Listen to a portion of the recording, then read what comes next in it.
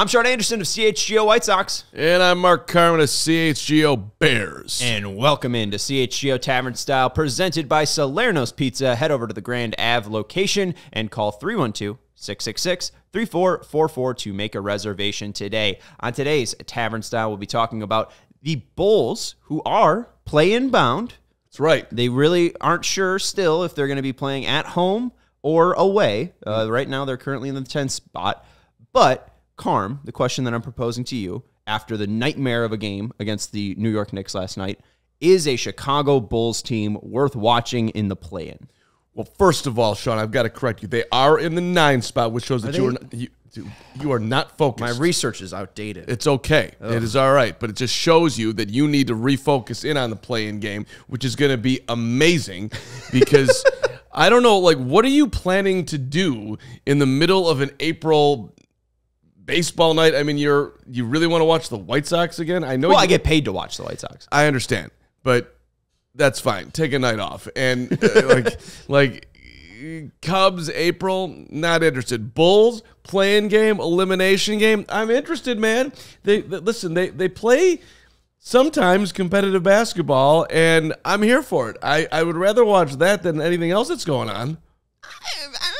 I mean, nothing even has to be going on. I mean, if it is a weekend, right, and I'm not, supposed to be at work, am I going to go out of my free time and watch the Bulls play-in game who can't execute a 3-on-0 fast break down 9, or, watch a movie I've already seen with my wife? So right, I'll probably pick watch a movie with my wife. So right, and that is a tough option. It could be. It's not that tough. Well, right.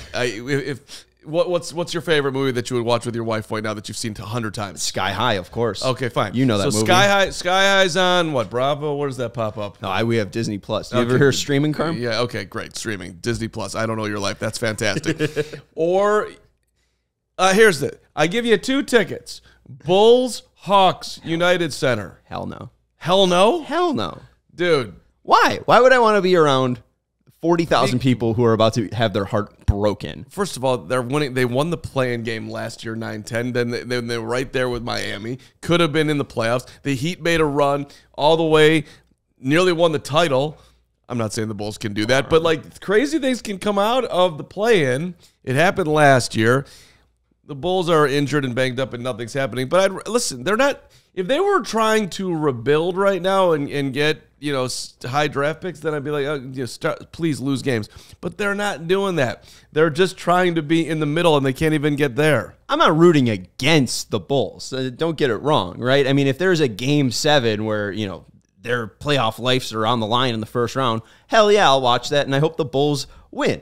But, I mean, even when you see Matt Peck and the pain that he's in and all the pain that the Reinsdorf are putting White Sox and Bulls fans in, I don't really want to support this because them being in the playoffs is them generating more playoff revenue. And there's that famous Reinsdorf quote that he had to David Sampson that, he actually didn't say, but I don't believe that, where, you want to give the fans, you want to finish in second place to give the fans something to look forward to, right? That growth. I think this is all just, hey, if we get a United Center play-in game, that's an extra game of revenue. Yeah, but and I'm jaded. I get it. Newsflash: if Jerry gets the revenue from the play-in game, or if he doesn't get the revenue from the play-in game, Jerry's life ain't changing. Well, yeah, I know. And so, and don't take on Peck's pain. Peck's pain is Peck's pain, and he lives in Peck land.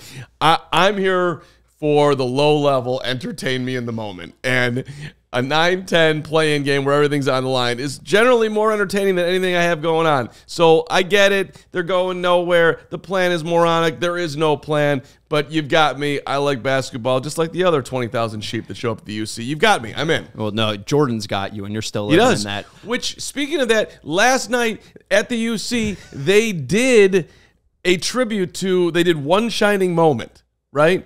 So they're showing these guys in college. They're showing DeMar DeRozan at USC. Right. Who led off One Shining Moment? Oh, there he is, Mike at North Carolina. Who's second? Scottie Pippen, Central Arkansas. And then let's go to the current Bulls. And then Central Arkansas in the tournament? They showed him in college. Oh, okay. That's a good question. That's a good point. I didn't think of it that way, but I was just like, oh, there's Pip, that idiot who sold out Michael. But there he is.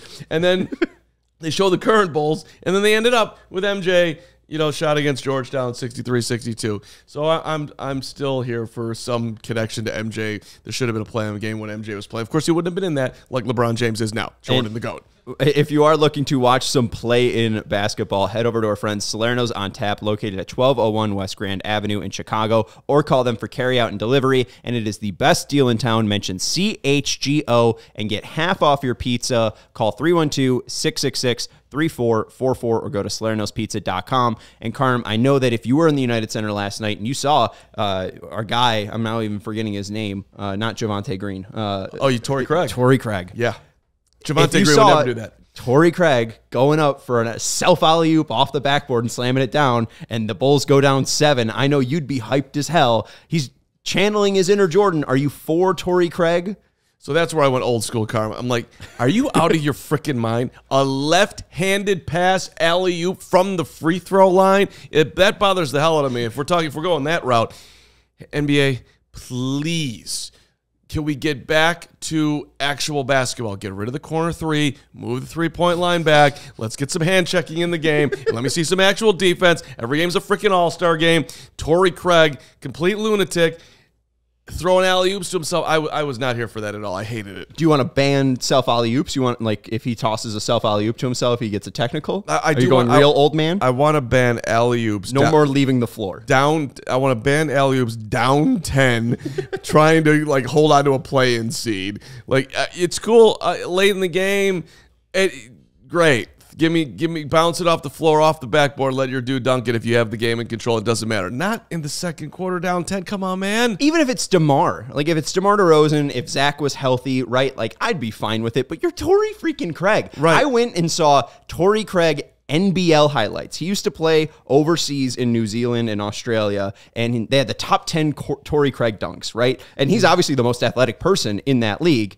And there's not a single self alley-oop in any of his highlights. All of them are like one-handed, fast break dunks, but he's not even throwing this shit down in the fucking NBL. And his excuse was, I wanted to get the crowd involved. The crowd is not involved. They're just in the game. They're just there, man. They're hanging out. They're watching Benny the Bull. They're trying to get their Portillo's hot dogs. They're going for the Dunkin' Donuts race. They're staring at the Jordan jersey up in the rafters. You weren't like, the place wasn't going to get all hyped if you had thrown down your ridiculous alley-oop dunk. That was insane. And two, like Big Dave said, you threw that joker high. Like, I think that's also part of the reason why Drummond thought it was going to him, was because it was about to be out of Torrey Craig's hands because he threw it so high. Like, he was outstretched as far as he could be. It's a better pass to Drummond than it is to himself. So I get why Drummond's coming in trying to go for the slam. And I also don't think that Drummond gets hurt if that play doesn't happen. Drummond wouldn't have hustled back down the court as hard as he did to try to make up for it. He ends up spraining his ankle, though. It also looked very Achilles-like to me. We'll see what actually comes out of that whole thing. Only the Bulls.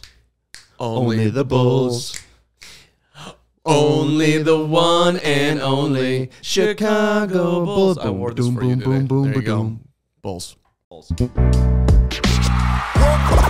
all silly like the mayor. Only the Bulls gets a reference.